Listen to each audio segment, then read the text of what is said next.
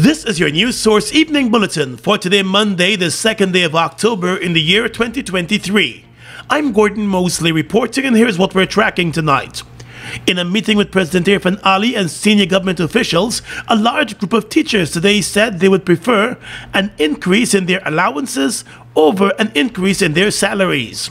The meeting, which went on for over 2 hours at State House, was done in the absence of senior officials from the Guyana Teachers Union. The GTU has been pushing for an across-the-board increase in salaries as part of a multi-year agreement.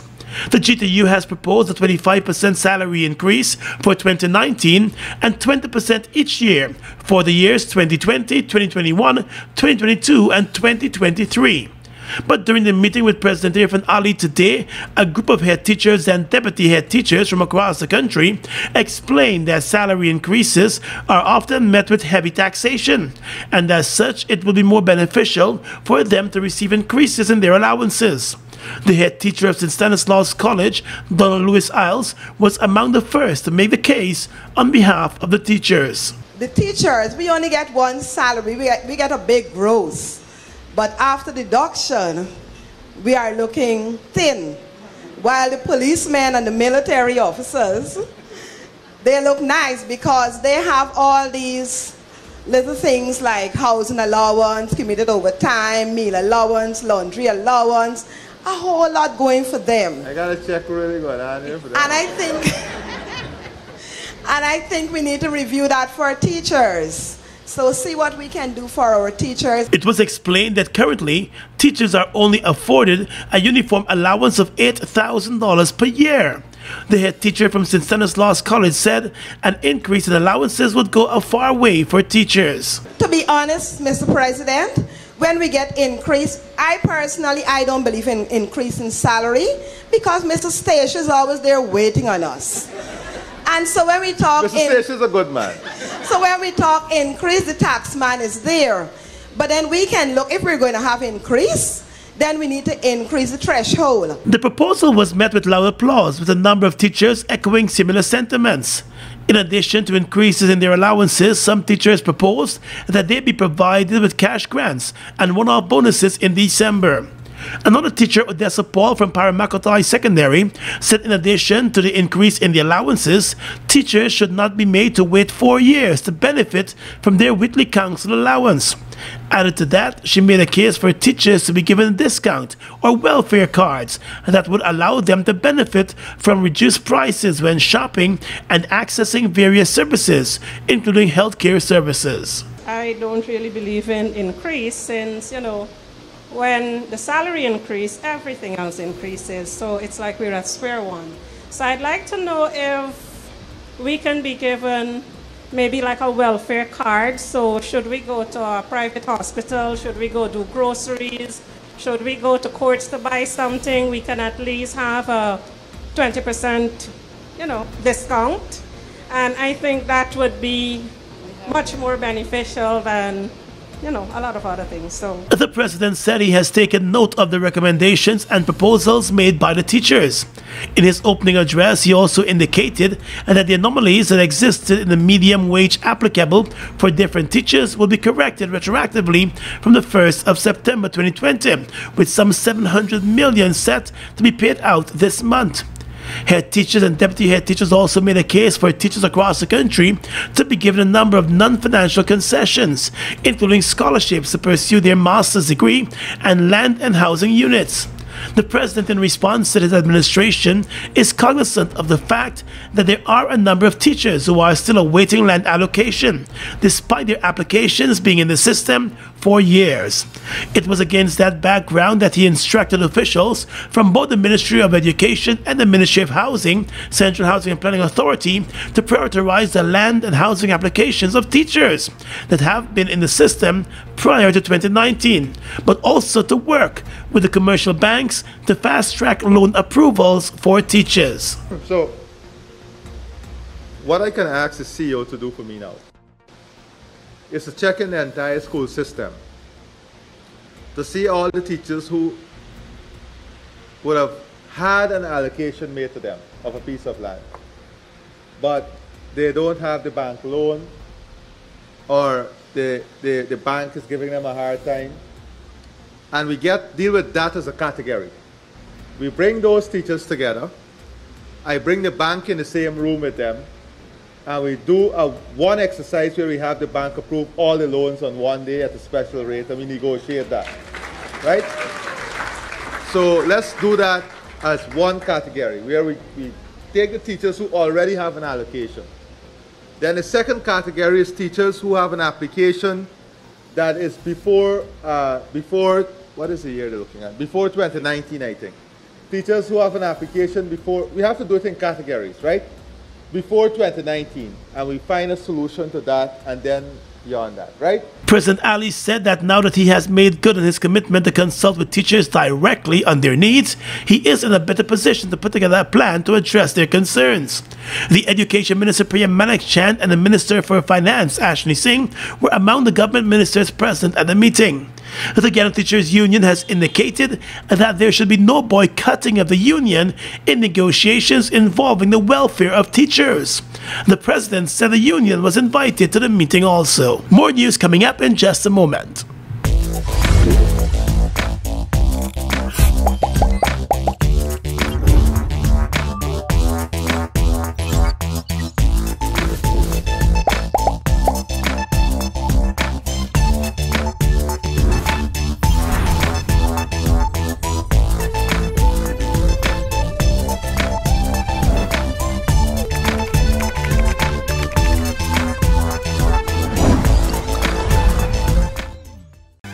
My lord, I just love to shop in this store. My customers, them gonna love all these things. So many different things in one place. Household items, electronics, toys, stationery, confectionery, exercise equipment, shoes and clothes for men, women and children, school things, costume, jewelry, perfume, makeup. Oh, look the makeup! Giftland Office Max, Guyana's favorite department store. Having your own car means peace of mind. Having your own car means comfort and convenience. Having your own car means freedom to get there on your own time. It's Deal on Wheels at Republic Bank. It's time to get that new vehicle or upgrade to a better one with Republic. Super low rates and low down payment. Up to 8 years to repay and great prizes. Come in to Republic Bank today. Republic Bank. We're the one for you. Monster! Bust the flavors. We're full of flavors. Bust the flavors that me crave for. We're full of flavors. Tell your neighbors about the bust the flavors. Grab a bust the flavors. Yeah, thirst buster. Grab a buster. Bust the flavor, taste the savor. Buster, bust the flavors. Buster, bust the flavors.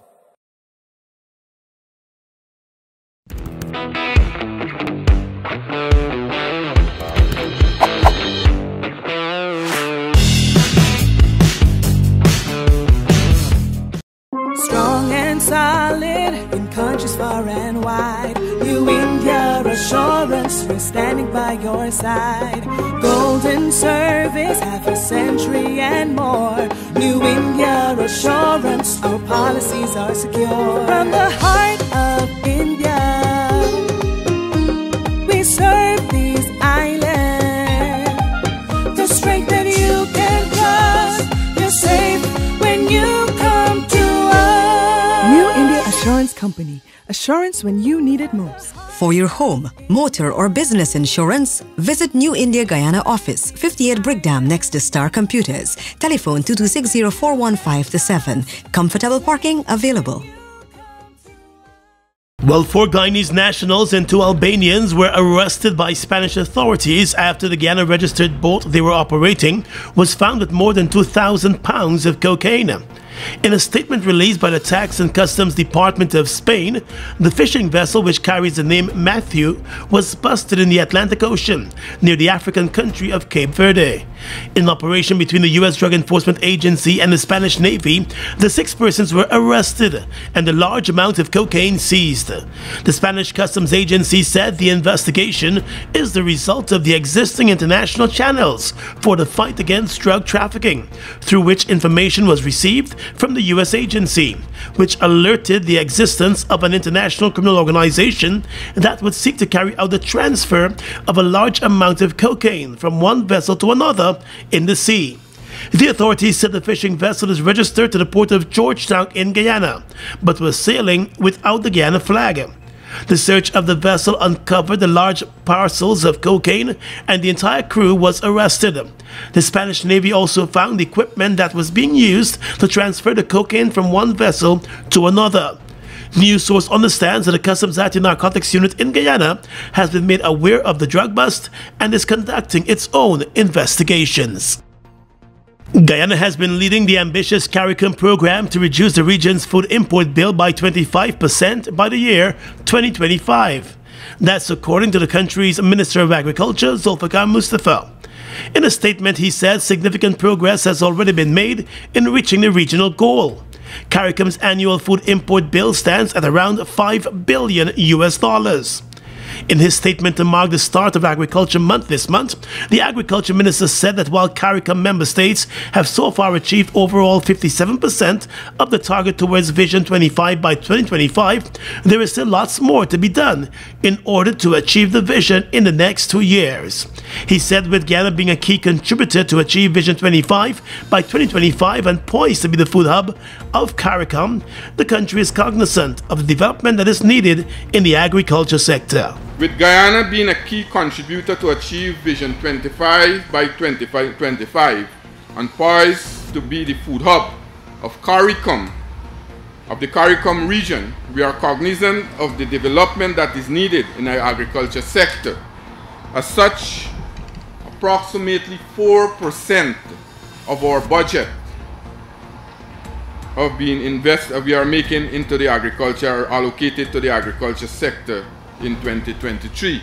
The Agriculture Minister also explained that significant investment is needed to increase production and to transform agro-food systems in order to achieve food security. In the case of Guyana, he said the government is looking to form new partnerships with regional and international financial institutions and investors to address the concern of food security and the threat of climate change. So the government will continue to invest in opening up new agricultural land. As the Director General would have said, we are looking to open up new lands in the MMA scheme, new lands in the intermediate savanna. We are going into new crops. I just talked about corn and soya. We are talking about the high-value crops. We have started the trial of wheat very shortly. The biofortified rice will become a variety for farmers to plant, where we are growing the supplement in the rice. So these are monumental achievements for us in the agriculture sector. Additionally, he said the government is also seeking to expand cultivation and production to reduce imports and increase exports to foster diversification, while seeking to implement several innovative measures to drive sustainable production. Audits are a routine practice for any business, more so in the international petroleum industry. These audits ensure that the expenses incurred by ExxonMobil are aligned with cost to recoverable expenditures. Guyana has been working to ensure that audits are done in a transparent manner, utilizing international and local expertise.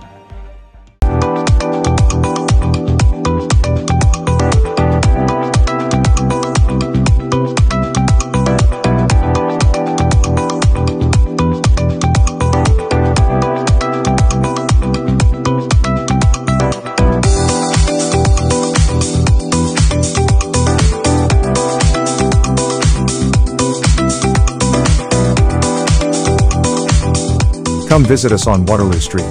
John Lewis Styles, simply different. Having your own car means peace of mind. Having your own car means comfort and convenience. Having your own car means freedom to get there on your own time. It's Deal on Wheels at Republic Bank. It's time to get that new vehicle or upgrade to a better one with Republic. Super low rates and low down payment. Up to 8 years to repay and great prizes. Come in to Republic Bank today. Republic Bank, we're the one for you.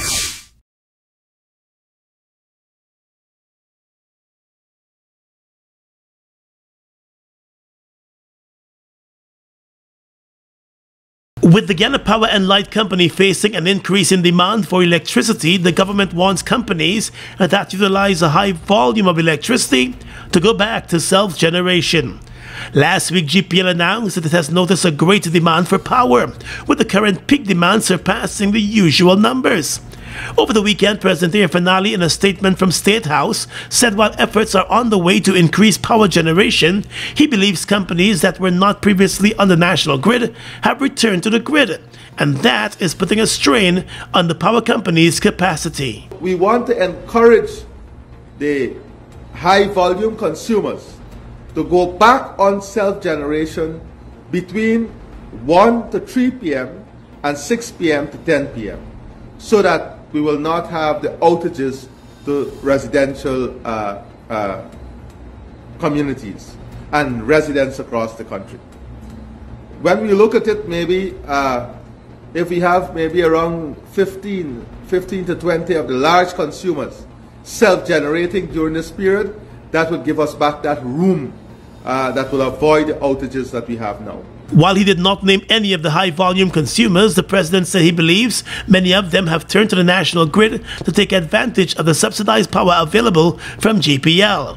He said if those high-volume consumers remain on the GPL grid, they will face an additional cost of 10 cents per kilowatt-hour during the peak demand hours, adding that the measure will only be temporary. As a temporary measure, we'll have an additional cost of 10 cents per kilowatt, an additional cost of 10 cents per kilowatt hour.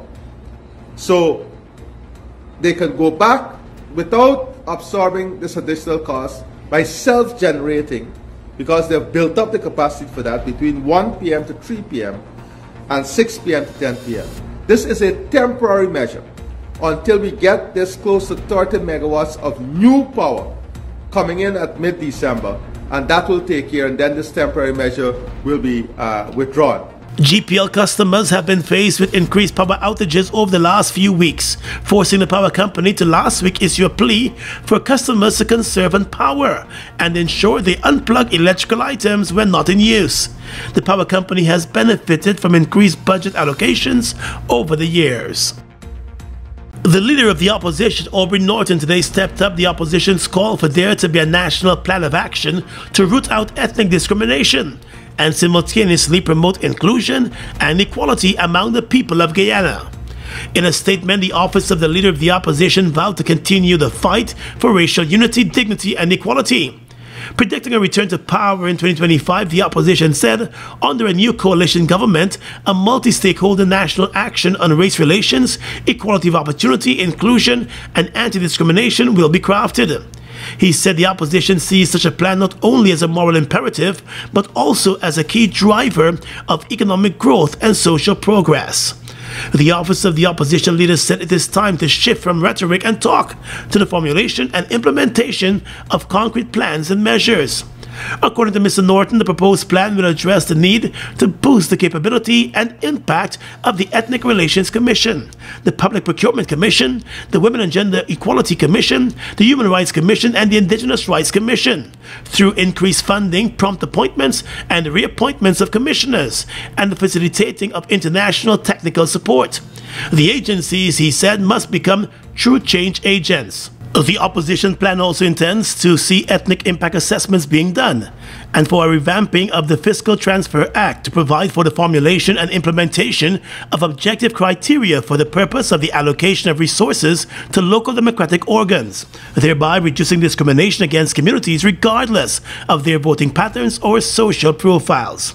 Focus, the opposition said, will also be placed on social services, the issuance of contracts, transparency and accountability, and the introduction of multi-ethnic studies in lower schools.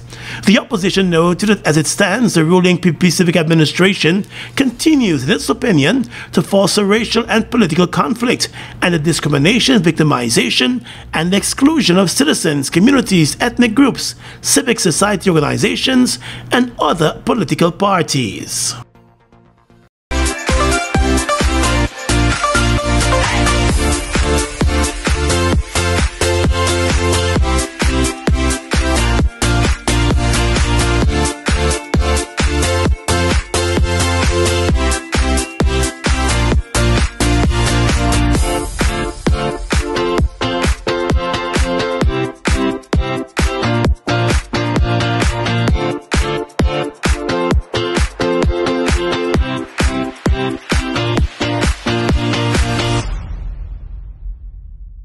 Guyana's economy is rapidly transforming, and we're all part of it. Guyoil is at the forefront of this development by providing reliable and efficient energy and supporting community development from the very core.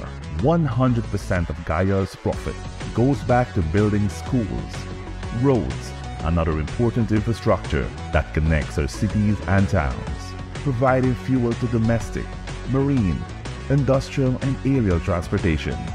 Guyoil has now repositioned itself as a market leader in the petroleum industry, building a better future for all of us.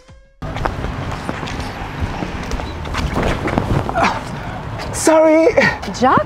Hey. Boys, where you going with all that speed? Yo, today's the 15th. My NIS contributions are due, and I ain't even get the forms as yet.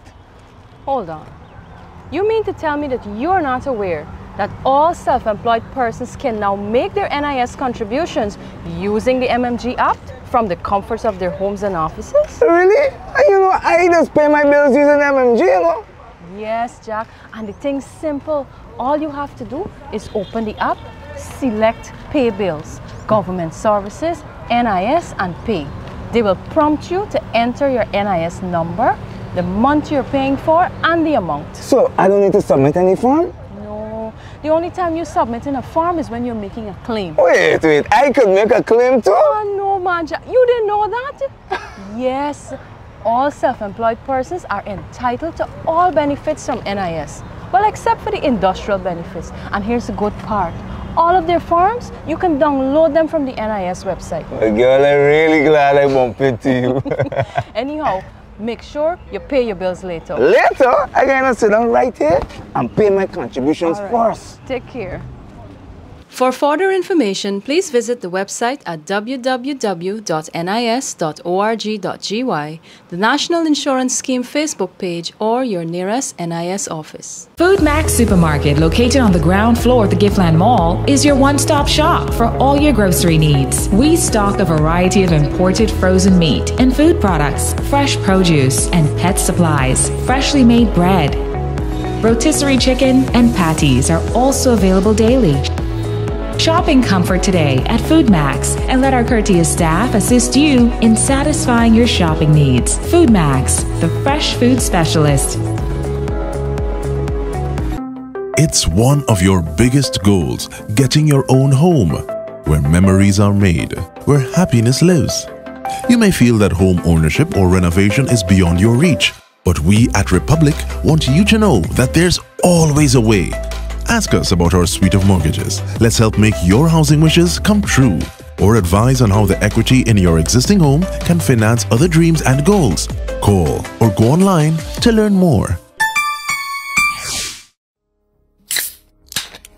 Look who's in the mix now. The new Buster Soda Water. 0 calories, 0 sugar, 0 artificial flavors. 100% refreshing. Taste Buster Soda Water today. Buster Soda Water, now available for only $120.